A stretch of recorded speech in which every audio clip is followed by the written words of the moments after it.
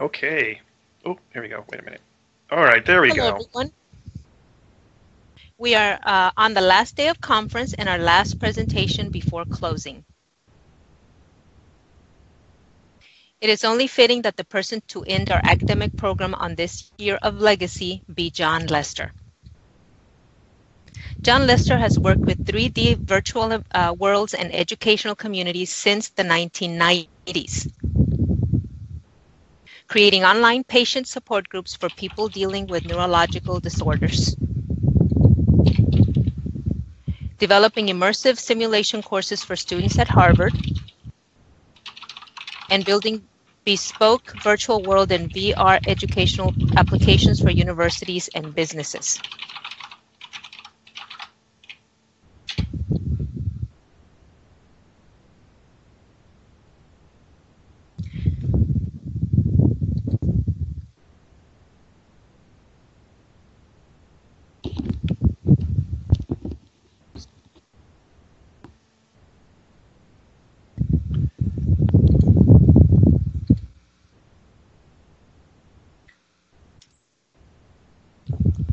Using platforms like Unity and Open Simulator to create multi-user educational experiences for both VR-based and desktop applications.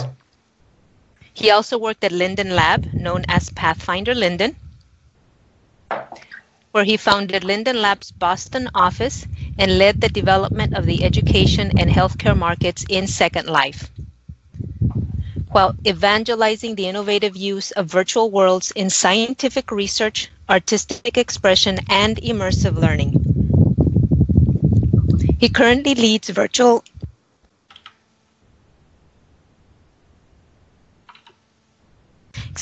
sorry about that.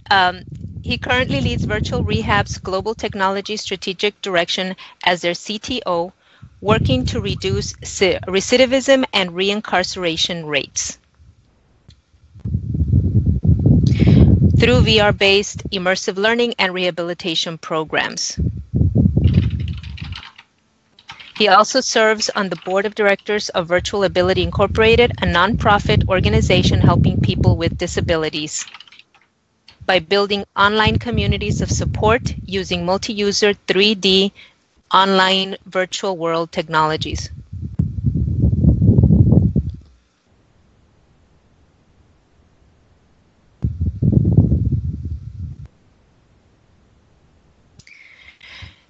John originally studied at MIT and worked in the neurology service at Massachusetts General Hospital, where he researched neurodegenerative diseases while developing online learning and collaborative tools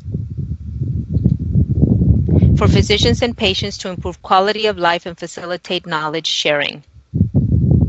John's neuroscience background, combined with his community development and 3D virtual world experience, gives him a unique perspective on how 3D virtual world and VR technology can be best matched to the human brain's natural way of learning and perceiving the world around it. Everyone, please help me welcome our special guest in Keynote, John Lester, better known to many as Pathfinder. John, the floor is yours. Okay. Can everyone hear me okay? Check 1, check 2. If people can hear me, this is good. Yeah, you know, the voice has to, the voice, weird things happen with voice. Stuff happens. It's okay. We're all here. We're all here. Again, I won't be hearing you guys in voice, but if you have any questions, you can type them in chat, or you know, I'll try to keep an eye on the in-world chat while I'm going through my slides. Yes, today I'm a penguin because I just thought it would be fun, and you know, part of showing up in a multi-user virtual world is actually having something kind of interesting to see in world. I love this little penguin avatar. I can throw fish at you guys. Let's see. Can you catch those? Oh no, they're stopping. Okay. I can litter the stage with fish. I can throw these fish at you. I can fly. Yes, Amberjack. I can also call my cousins. I can call a bunch of cousins here too. They're very enthusiastic. They really like me, so they will even clap and follow me around. I love this. I mean, this is part of the beauty of these types of environments that we're in, right? Is that we can actually have engagement with each other and engagement with the spaces in here and the things in the spaces, and these little critters are following me around. You should have been here earlier. I rezzed like 60 of them on the stage, and the stage was just full of penguins clapping and coming after me. And yeah, they're just, I'll send them all away right now. See, I think they all fly up in the air. I say, penguins, go home, and then goodbye. There they go. There we go. The fish will go away eventually too. I'll stop jazzing around here in a minute. And yeah, this is the title of my talk is let me move my camera over here because I like to see the crowd here too. Oh, thank you everybody for coming out here. Title of my talk is Beyond Escapism: Virtual Worlds, Vulnerable Populations, and Social Good. So let's just dive in here, and I want to tell some stories too. You don't have to look at my bio because we already saw a lot of stuff typed to you about all the background information. But these slides are available online, and at the end of the slide deck, I'll have a URL where you can get all these slides. That's why I put my bio on there, so you just have all the info there as well as the title of my talk. But since we're talking about legacy, I was looking through old images, and I was like, when did I start really doing some fun stuff with online virtual worlds and people communicating using the internet and the web? And I found this picture. This is a picture of a sign that somebody it's still up there in if you go to Massachusetts General Hospital and you go to one of the physician meeting areas, this thing is still up on the wall. And it was something that when I was working there, it was put up in 1993, and it was me basically saying, please access our World Wide Web server. I had started, one of the first websites at Mass General, and we put up information about, you can see it was about, up-to-date info on neurology and maps and mini CVs and information about staff and research labs and so forth, and hyperlinks to other medical institutions and databases of interest. And what's funny to me about this is how wrong I got it. I was wrong in my mind. I look back at this and I laugh because this is 24 years ago, and I was all excited about being able to connect to information. The internet would be this way of connecting people to information. And really, what has most amazed me over the years is how it's really about connecting people to people, right? It's about people being able to share what they've created with other people. No one in here, nowhere on this sign does it say anything about you can talk to other people. And ultimately, what I ended up doing at Mass General is I started working with online patient support communities, and I got way more interested in that. Like, oh my goodness, I can use the web to help bring people together, and these communities form, and they do amazing things that I never even imagined. So for me, I love this image because it's just, again, I was very wrong back in 1993, but I learned pretty quick. I learned that it was all about using technology to connect people to each other, and it was really, in my mind, it was really about the technology being able to improve people's quality of life and to increase social good. Working at Mass General, my focus was on working with patients and caregivers and people with disabilities and supportive communities, and it was just amazing what happened and how I saw these dramatic improvements in quality of life, which is just kind of sad right now in terms of the industry focus on all of these oops, sorry, just switching screens here. All these technologies, we talk about virtual worlds, and the industry is really focused on escapism. This is a image from someone who's drawing a picture of how they envisioned the interior of that guy's van in the story Ready Player One. And it's about escapism, and it's about immersing yourself in entertainment, and And it's unfortunate because sometimes the industry around VR and virtual worlds, they kind of pitch it as it's a transcendent experience, and it really isn't transcendence. What they're talking about is really withdrawal, and it's fine for periods of time. It's fine to escape once in a while. Everyone likes to do it, but that's not the real magic thing that these platforms provide. It's not the magic thing. It's way beyond escapism. And what I like to think about in terms of beyond escapism in virtual worlds are these three magical circles. You could call them, they're kind of like verticals, they're kind of like pillars, I don't know. But I think of them as circles, and I like them to think of them as circles because there are intersections between them. And the three amazing circles in virtual worlds, areas of magic, are art, in my mind, art, education, and what I like to call augmentation. And I'll explain what I mean by these three. By art, it's pretty obvious. There's amazing stuff that happens in virtual environments when artists get a hold of the tools. Because the artists are always the people who take tools for creating anything and go, I could use this tool in a totally different way. Here's a brush that someone invented.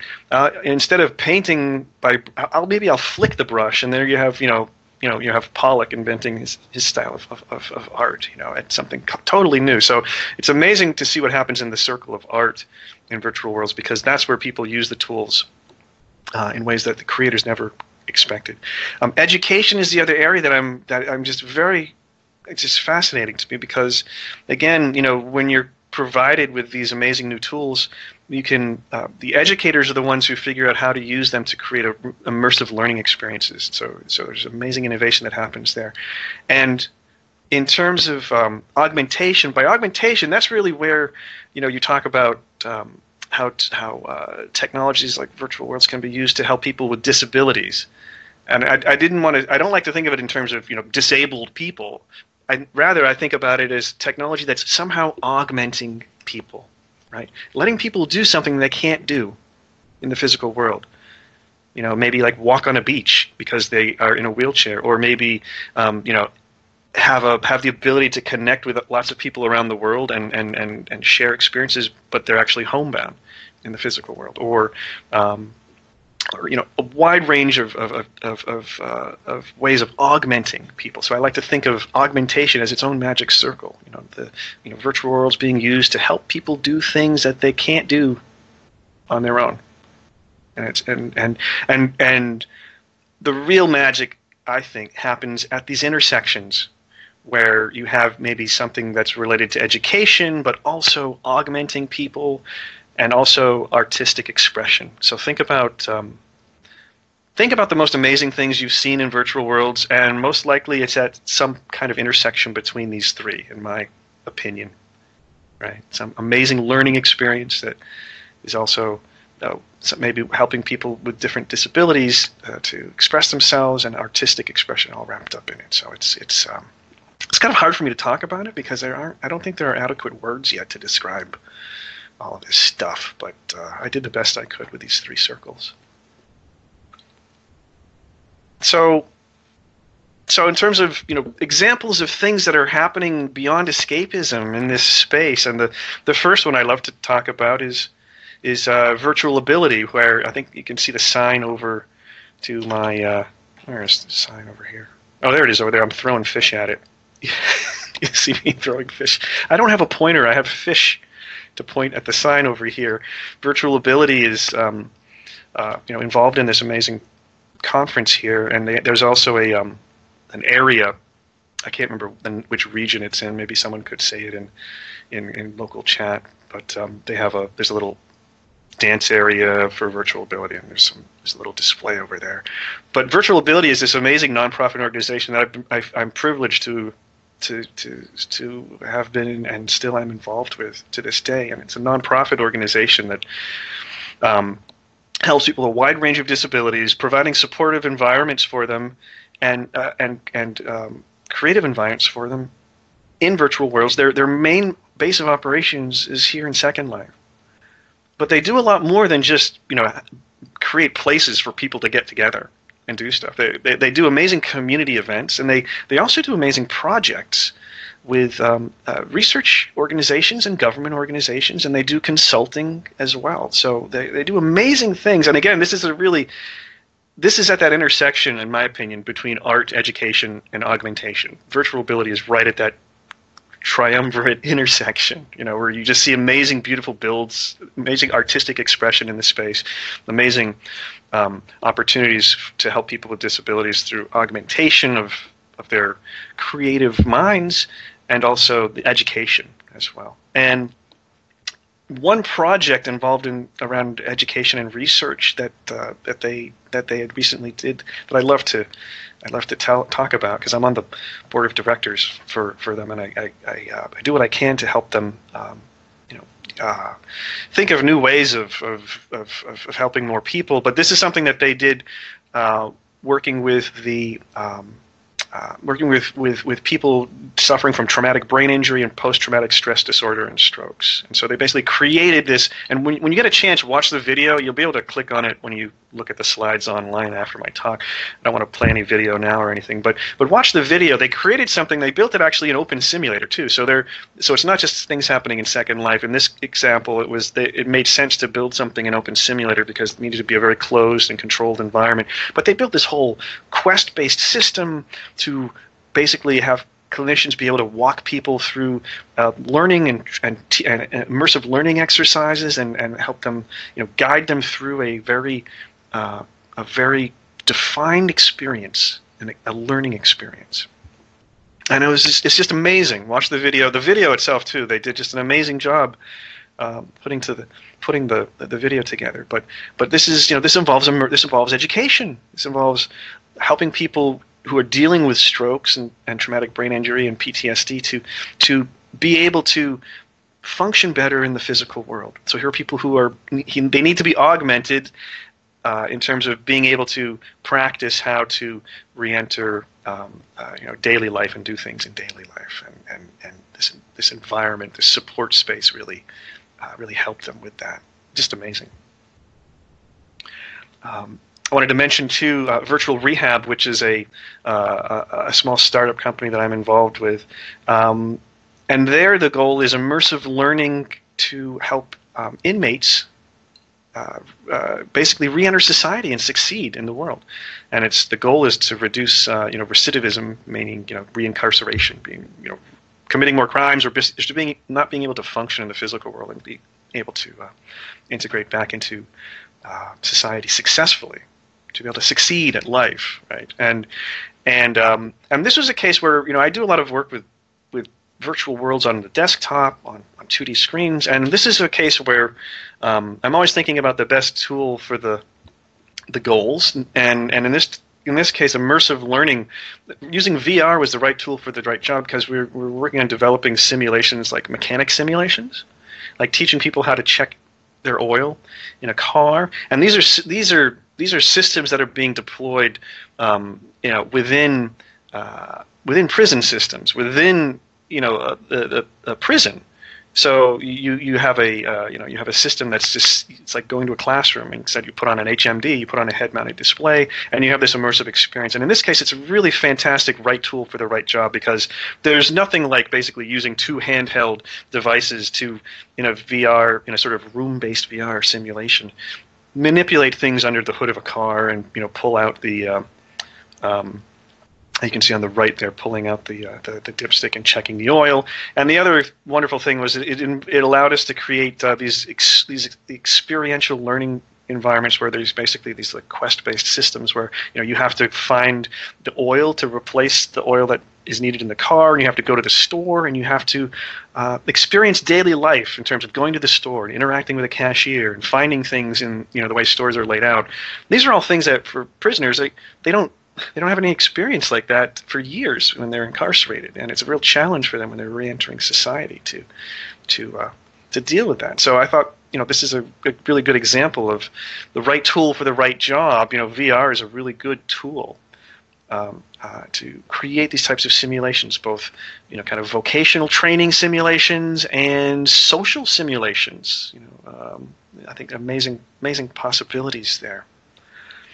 well beyond escapism, right? This is about a life simulation, basically, so that when you're in the physical world, when you're released from prison, you know what to expect. And really, at the end of the day, I think about this a lot. When people talk about brand new shiny of anything, here's a new shiny piece of technology. I'm at my heart a technologist, but someone who's completely people focused, and understanding how people interact with each other and how they interact with the world and share knowledge and support. And at the end of the day, whatever you're talking about, whatever technology you're talking about, it is not amazing if you have to explain to me why it is amazing. And it's amazing to me how much technology is people explaining why this thing is amazing, right? It's really if you have to explain why your thing is incredible, then your thing is not incredible. Right? You have to. It should be obvious just by seeing it. Kind of like in Zen Buddhism. The wordless flower sermon. You just see the flower. You see the lotus flower, and you just understand it. And that's why I always talk a lot about stories and examples, because that's how you can understand if something is really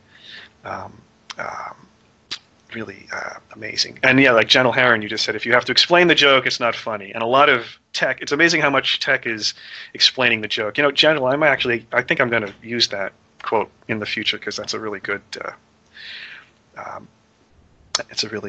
way of summing it up. So on that note, I'm going to talk a little bit about some stories that tell more than just a story. And Gentle will be familiar with these, because I talked about these at a presentation I gave with Virtual Ability before. But I think they're wonderful stories, and they're not specific about Second Life or anything or anything in general, other than just experiences that I have had, stories around experiences that I have had that illustrate the power of beyond escapism for virtual worlds. And virtual worlds aren't just 3D things involving putting goggles on your head. There are things like Second Life. There are 3D worlds, immersive online virtual worlds are also, chat rooms. There are also, other technologies that have come and gone in the past, things like active worlds, things like the Palace, which I'm going to mention, and so forth and so on. But I think these are 4 beautiful little stories, because I like to tell stories. And again, they help illustrate that magic intersection between augmentation, art, and education. Right. So the first one I want to talk about is the club. I started when I was at Mass General. I was created and managed some real-time chat rooms, because I was really interested in virtual worlds for patients and caregivers, and I started creating chat rooms to help people who were dealing with different neurological conditions come together and share experiences, and I knew I wasn't smart enough to understand exactly what they needed, but I thought if I could get them together and give them the tools to talk to each other, that they would come up with amazing ideas, and maybe I could help them grow on their own once they got together and were able to share support and information. And of course, like anything else, when you start doing this, stuff starts happening and you don't know about it, and it's just happening. It's life. It's wonderful. It's like things just start growing and happening. And at one point, somebody told me, they said, "Hey, John, have you heard about in your multiple sclerosis chat room, there's a club Avenex?" And I'm like, "Really? Club Avenex? That's weird. What do they do? Are they coming together in this club, in this chat room, and just partying? That sounds really weird." And then it suddenly hit me. I realized Avenex is a drug that is something that people with MS. It's a drug that requires self-injection. You can see on the screen there. Someone's injecting themselves in their thigh with Avenex, and it's not a great experience when you're giving yourself this injection. And some people, especially people who are kind of leery of needles, it's terrifying, especially if you're somebody who's maybe also having to do this by themselves. Imagine being by yourself, having to do this with no one to kind of be there for you. So what happened completely on their own, the people who were using this multiple sclerosis chat room that I'd set up decided what we're going to do is we're going to adjust our schedules. And these were people around the world. And they adjusted their schedules so that at the same time every week, because this is like a once-a-week thing that they were doing, at the same time every week they would all log into the chat room and they would all inject at the same time. They would go 3, 2, 1, let's do it. And they would be there in real time to support each other right before the injection and right after the injection. So if someone had a tough time, people would be in the chat room talking them through it all. And this blew me away. This was using web-based simple chat rooms. This was 1994. And again, they coordinated this all on their own. And they called themselves Club Avanex. And they actually had set up like a web page at one point on someone set up on their own website a little page talking about, hey, join us in Club Avanex. And they made it a fun experience, a supportive experience. They made it a social event, all on their own.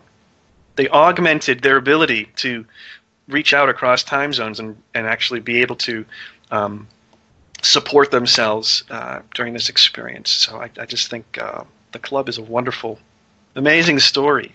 And of course, that kind of thing happens now all the time in environments like Second Life in terms of people coordinating amazing things, across the world in different time zones.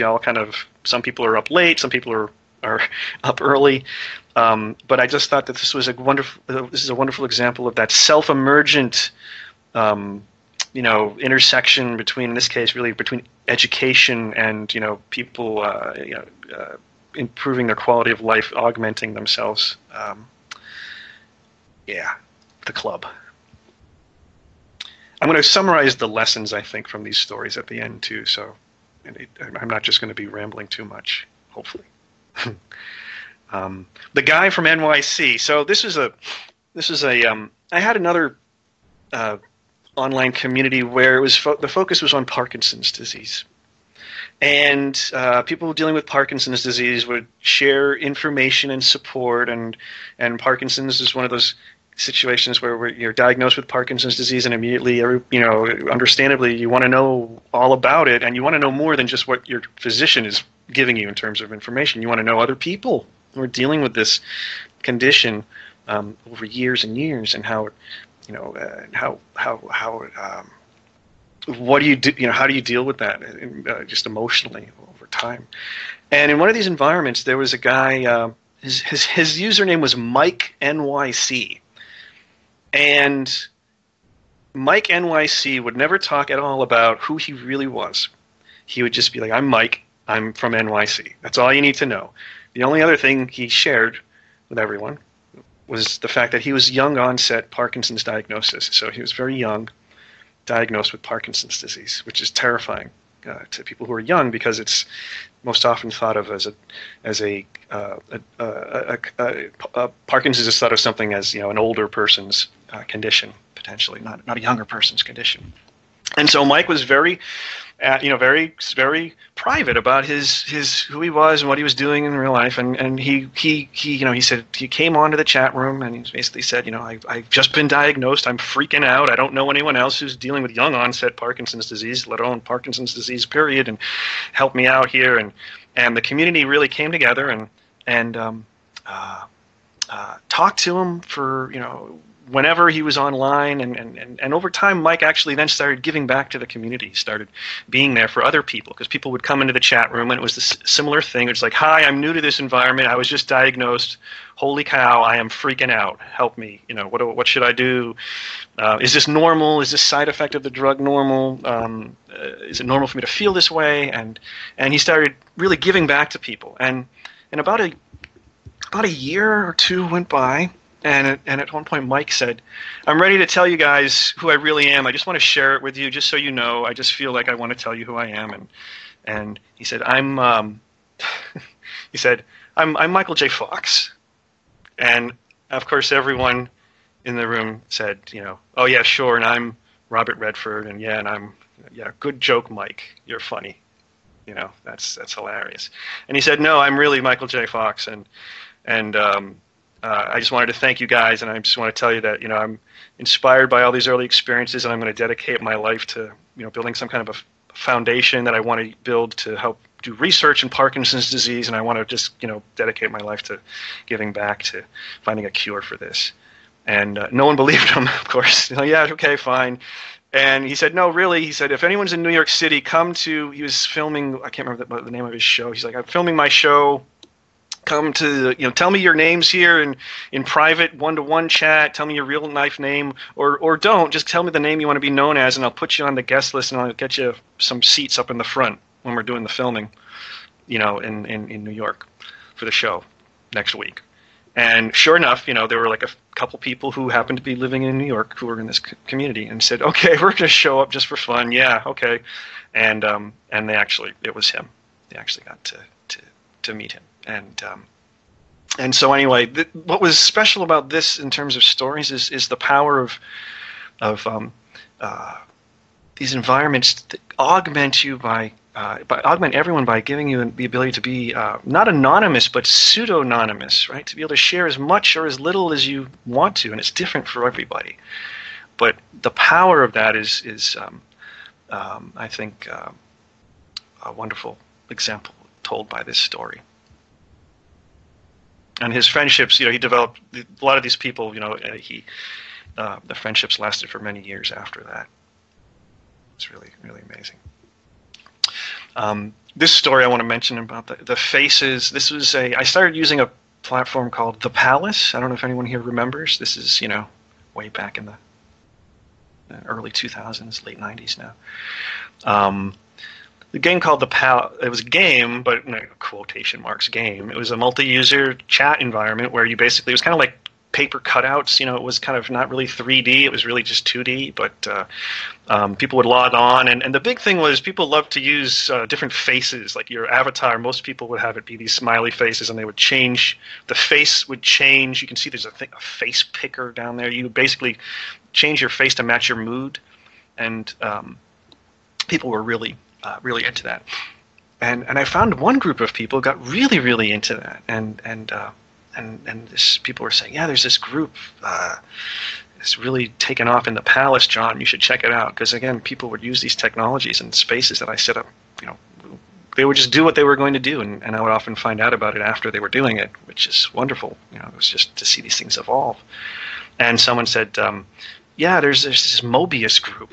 They're like, I'm like, Mobius? What do you mean, Mobius? And it turned out that the group that had really taken off in using this platform was a group of people dealing with Mobius syndrome, which is it's a neurological disorder that affects the cranial nerves, particularly the cranial nerves involved in moving your face.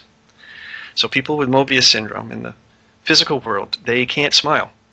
They can't really frown. They can't really, there's varying levels of it, of course, but they can't, it's a weakness and paralysis of facial muscles, and they can't express emotions on their faces in the physical world.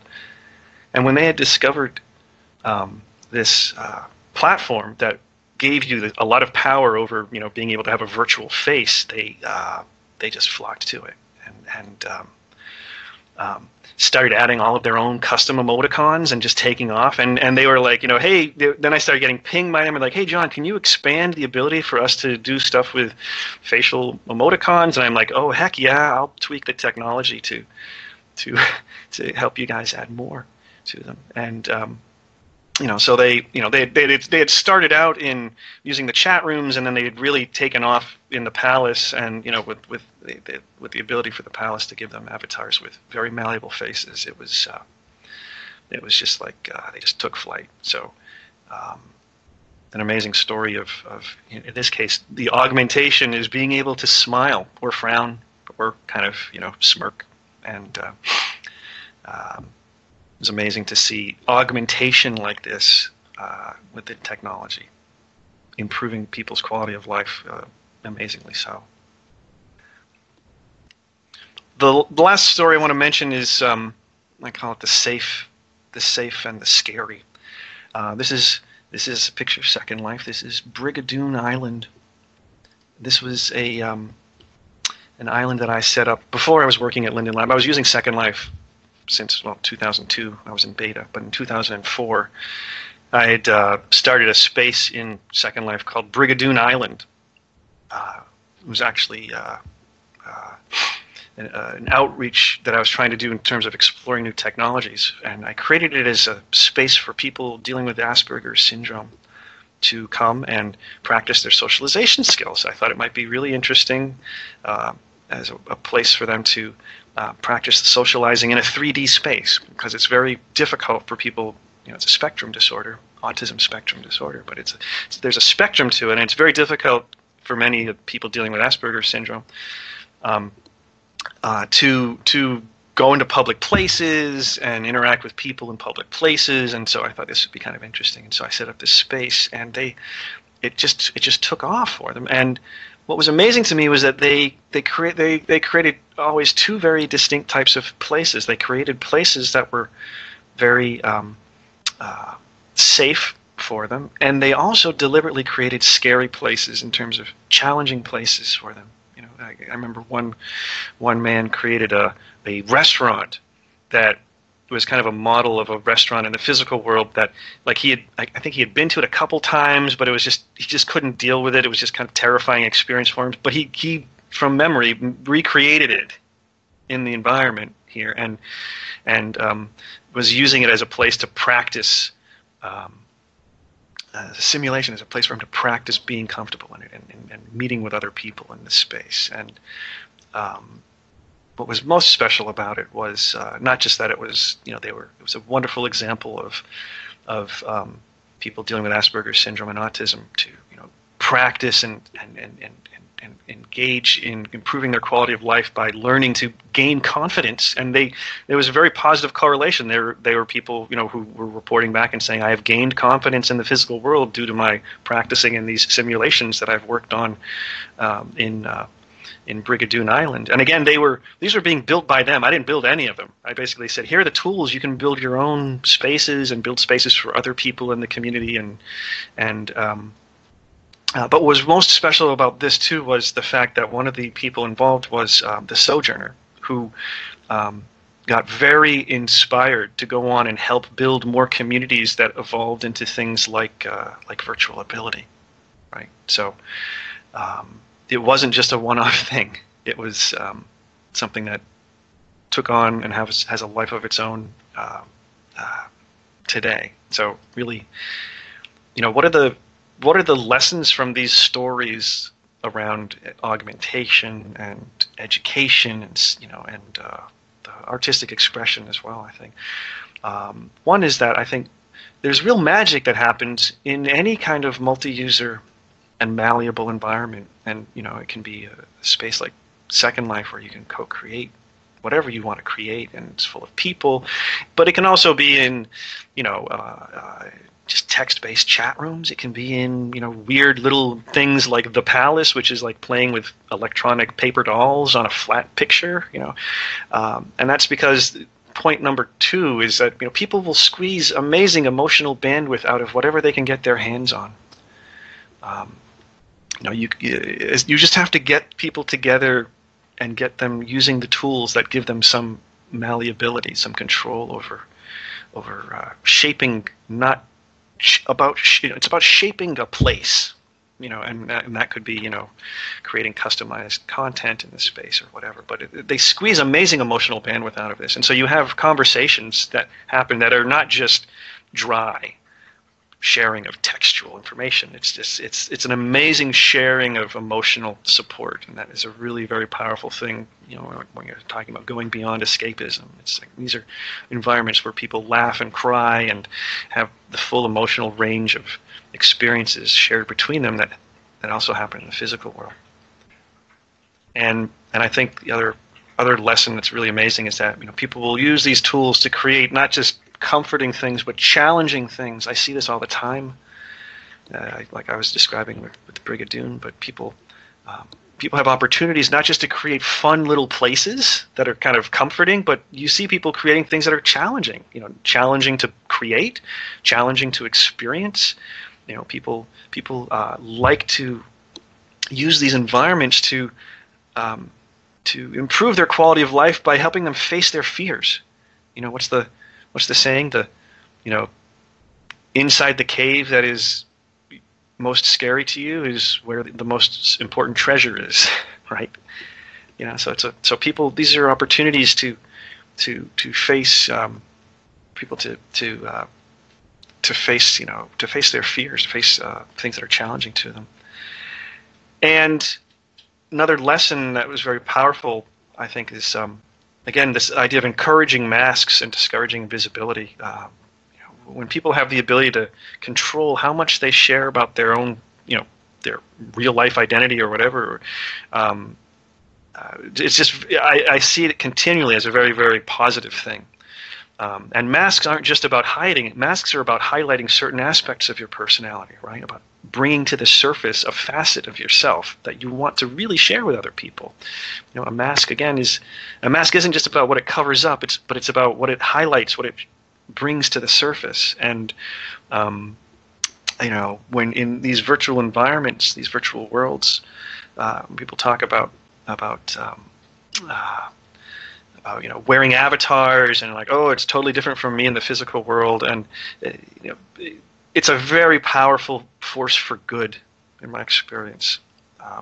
What you do want to discourage, though, is invisibility. You want to discourage, people being completely, and maybe anonymity is not their best term, but I guess what I'm trying to say is, people not being, no persistence to their identity. I mean, you could be totally anonymous, but as long as you're the same anonymous person, like you're anonymous person, numbered 513, and as long as there's a consistency to you, then you can avoid, the more negative aspects of people who just want to cause trouble and keep hiding themselves behind multiple identities. So whatever it can be done to discourage complete invisibility and no persistence to identity, I think that's a good thing to do.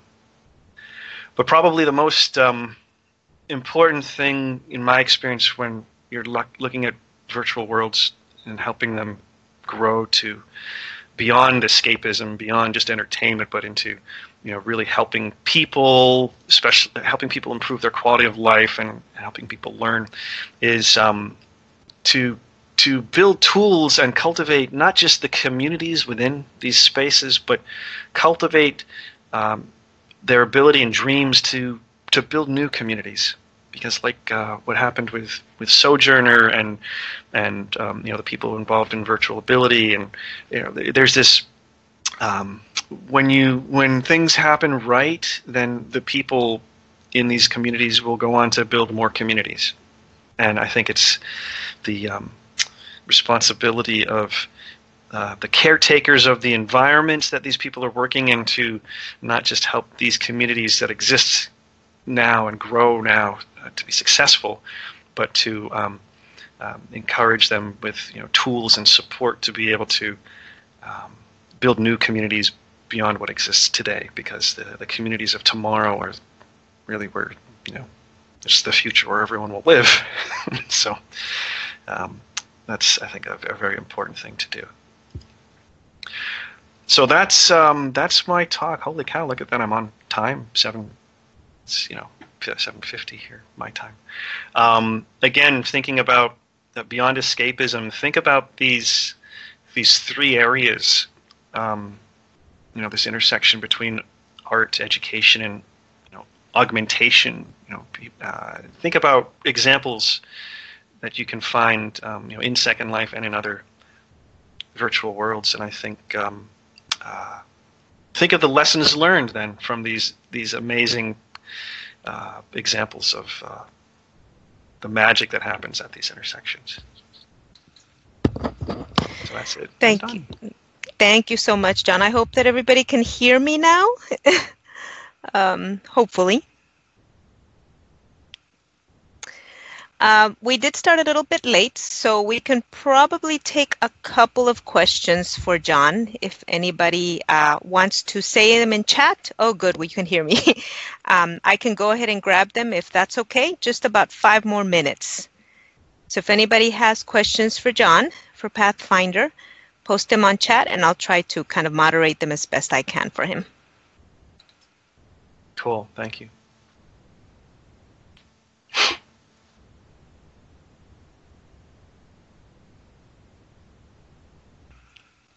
Oh, and I'll put in chat my slides too, so people can just go there if they want to get them. Oh, thank you, John. Yeah, I know that's usually one of the first questions we get. Will the slides be available somewhere? They already are. Awesome. Okay, excellent. All right. There's the link. That link should work. Yeah. Oh, perfect. Thank you. You're welcome. Okay, so we wow, have, Jens, thank you. You stayed up till 2 a.m.? Oh, boy.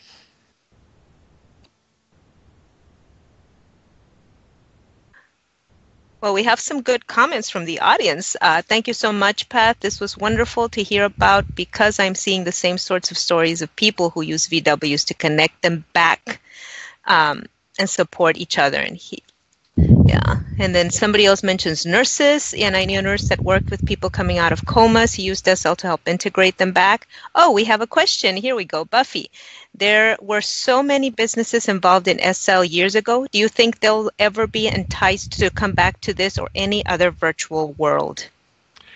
That's a good question. I mean, well, what's happening now is, everyone's bananas about VR, and we'll see how that turns out in terms of broad adoption. I think there's amazing, powerful niches for VR, but in general, with so many businesses,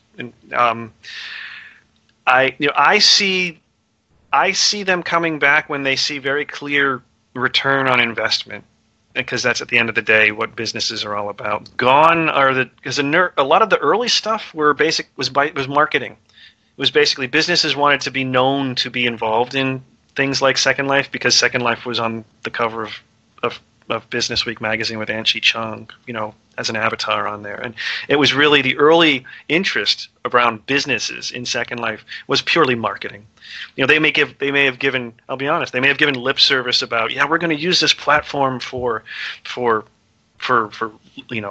employee education and outreach to avatars. And at the end of the day, they were just interested in surfing the press tidal wave of anything that mentioned Second Life. I mean, all you had to do is go to any, journalist anywhere and say, like, I'm doing something, Second Life, and they're like, oh yeah, okay, great, we're going to write about you. And that's free press. And that's free marketing. And companies' ears perk up at stuff like that. So I think the challenge will be, they're never going to come back for marketing purposes anymore because that's why a lot of them are jumping into VR, to be honest, too. They're jumping into VR not because they feel it's actually honestly going to be a positive return on any kind of investment in learning, but they rather see it as a positive return on marketing, because they'll get mentioned in the news. So I think what will have to be shown is just very clear, how is this improving their bottom line? I think it's more of, I think virtual worlds are becoming, Dragon says something very powerful there too. It's, there's a driving force for social enterprises and nonprofits and fundraising. And I think, at the end of the day, I think the real power for virtual worlds is like the slide that's still on the screen behind me. It's this intersection between art education and augmentation. And augmentation is where all of the social, working with people with disabilities, the social outreach and so forth happens in that space too. So.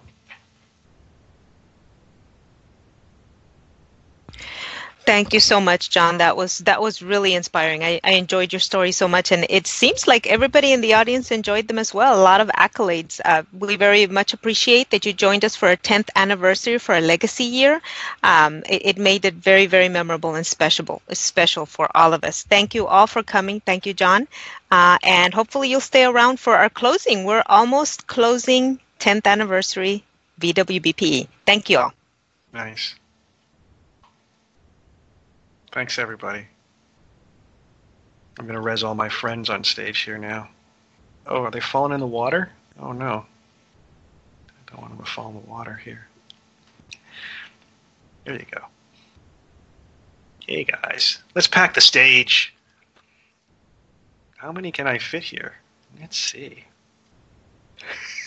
Some of them are falling in the water. They're temp res. They should go away eventually. Party time. Keep coming.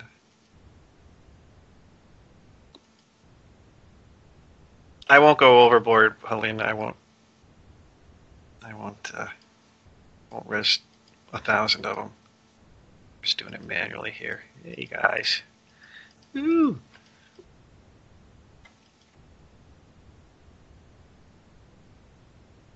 Send them amongst the audience. Well, I think they follow me. Okay, I'm going to stop. Let me detach my HUD here. They're following me. I don't think they'll... Whoa! Guys, they're crowding me. Will they fly? No, they don't fly. Oh, why? Look at this. This is not good.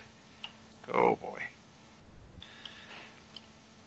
All right, I want to crash. I don't want to crash things for people, so I'm going to send them home. Ready? 3, 2, 1. Go home. Goodbye. Fly, fly away. There we go.